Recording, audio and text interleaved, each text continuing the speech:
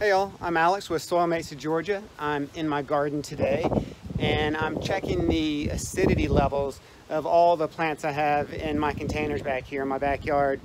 And I'll explain how I'm doing it and why I'm doing it. So stick around and let me know if you have any questions in the comments below.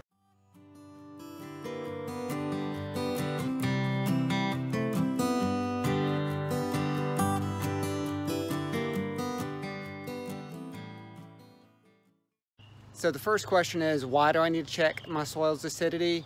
The answer is pretty simple. It's straightforward. If the soil's pH is off, if it's either too high or too low, too acidic or too alkaline, it might not, or the plants won't have the same nutrient uptake that you want. So you could have fertilizer in there all day and be on a perfect schedule where you don't miss a day, you're watering right, everything's going right, but if the acidity's off, the plants can't absorb the nutrients.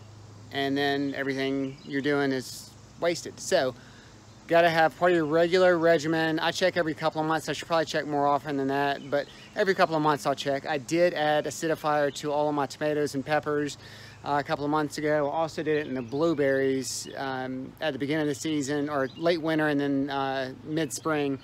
And the blueberries are doing great, but the tomatoes, I think I'd put a little bit too little in there. And so let me show you how I'm doing it, which is the second question. I'll flip the camera around. So the how part of doing this is pretty easy. I have this little tool. It's 10 or 11 bucks, I think, from Amazon. I'll put a link below. And all you do is stick it in the soil. And I'll zoom in here and see if I can get if I zoom the right way here.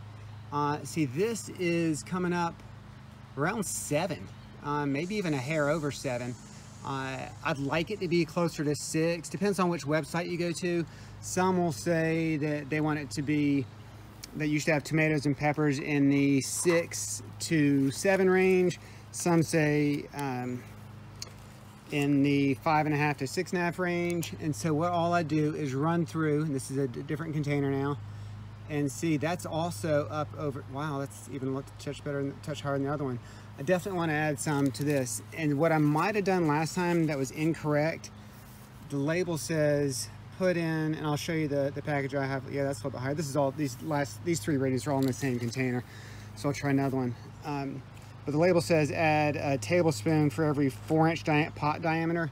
And I probably did a little bit less than I should have. That's close enough. That's maybe just under 7, but I'd like to move it down, because it does seem, based on the other couple of pots I've done, does seem that it's pushing to the high side. One thing also worth noting here, if you're like me, I have these little screens over, chicken wire over my plants on most of my planters. If the metal rods touch that, it'll mess up the reading. So you got to make sure you're not touching it, because otherwise you'll be way off. Try to get down in here, scrolling in. Yep, that one's also pretty high. That's closer to yeah, 7 also. So I need to go ahead and jump on it. There's no reason to run through every one. It's going to show the same thing on almost all of them, and that's not going to be a lot of fun to watch. So let me go ahead and get to it and show you what I'm doing on it. So I'm at my first container here. This is up on my hill where I have my spaghetti squash. Cucumbers and watermelon are on the sides, but starting in the spaghetti squash. And so this is the brand I use. This is the first time I've used soil acidifier. I had this last year. It lasts me all the way through this year. It doesn't take that much on the few containers I've had. I'm getting low on it, so I'll have to get another one. I might try a different brand just to try something new, but this is what was available.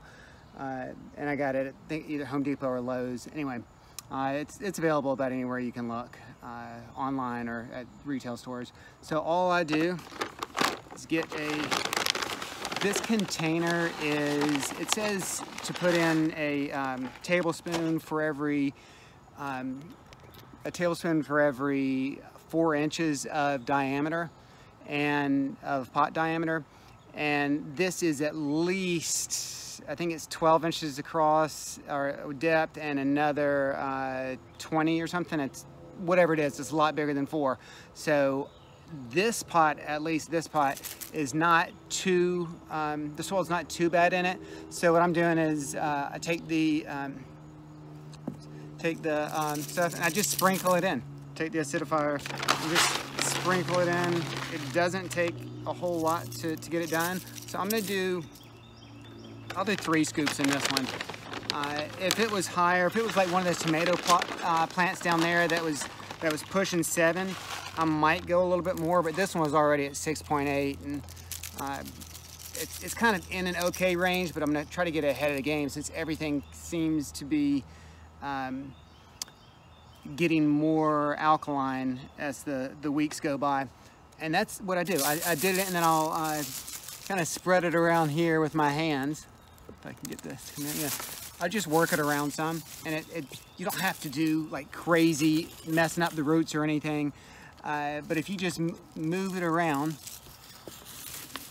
you can get enough of the soil mixed in. Then I'm gonna run some water over it. I'm a little behind on my watering today. It's afternoon now, and I usually water in the mornings, but I'll water this in just to make sure it goes in there pretty good, and that's it. So thanks for watching, guys. Let me know if you have any tips or suggestions or questions about this process. One tip I can give you is after you rub around the acidifier in your soil, don't use the same hand to rub your eyes. So I've got sweat dripping in my eyes now, and I have done it before, and it stings pretty good, or bad, depends which way you look at it. So don't do that. Other tips, let me know if you have any that you can offer to me, and let me know if you have any questions that I can provide answers for you. So thanks for watching. Please like and subscribe. We can definitely use your support, and we'll be back with another video next week. Thanks. Bye.